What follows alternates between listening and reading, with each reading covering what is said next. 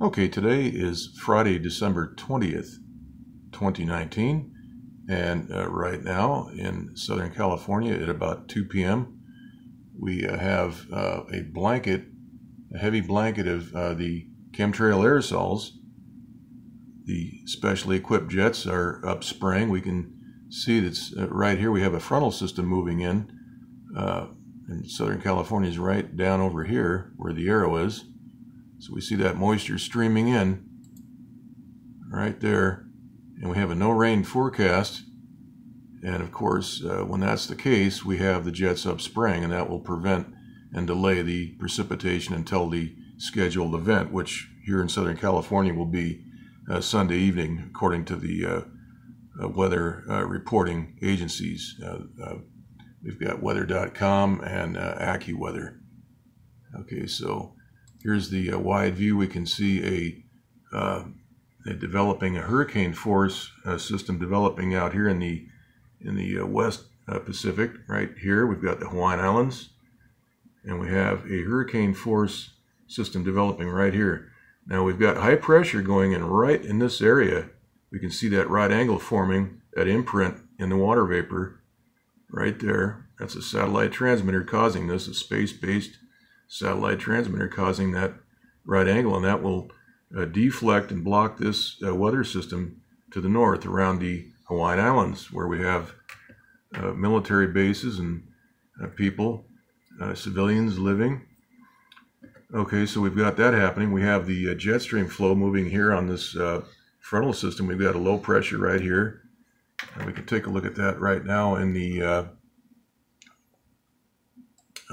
Ocean Prediction Center, the surface analysis map. We see that developing hurricane force system. We've got two lows here, hurricane force right there, and this is these are currently moving eastbound, but they will be deflected to the northeast by this installed high, which is indicated to be north of the Hawaiian Islands, which are right down here, but that's not really accurately represented.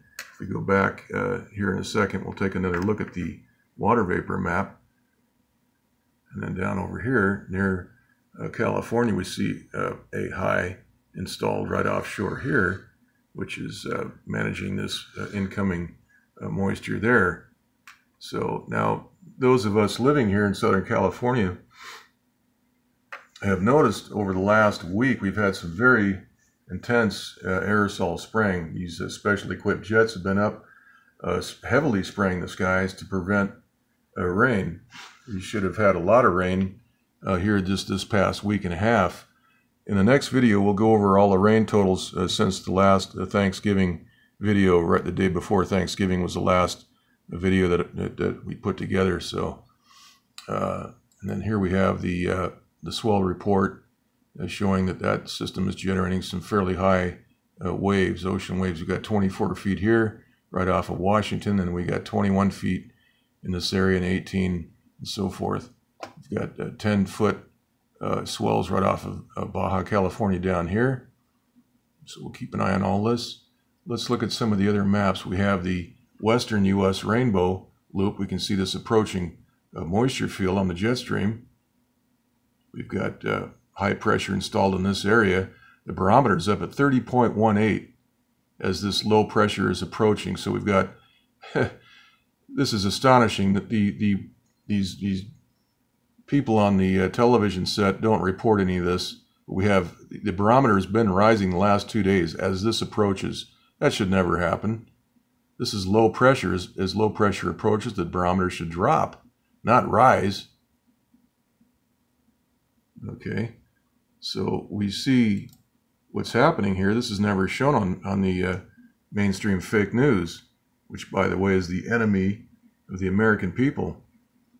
Our mainstream media combine right now is facilitating a coup against our president, but it will fail. And in the end, we may see many of these broadcast companies have their licenses pulled because of their part in facilitating an attempted coup.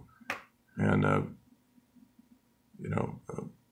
putting out false information, knowingly false information, leaking information, knowingly false information, and all the rest of it. We'll talk a lot more about that in the future. So we've got the western U.S. map pulled up. We can see what's going on here. And so we're going to keep an eye on things. We do have rain scheduled, as I said, Sunday through Thursday. So we'll keep an eye on all that. This is just a short report. I don't have a tripod set up. But that's it. We'll just keep an eye on what's happening. Skies are fairly hazed over. It's a very heavy blanket. And that will prevent the precipitation process until Sunday. Okay, that's it. We'll do another update here real soon.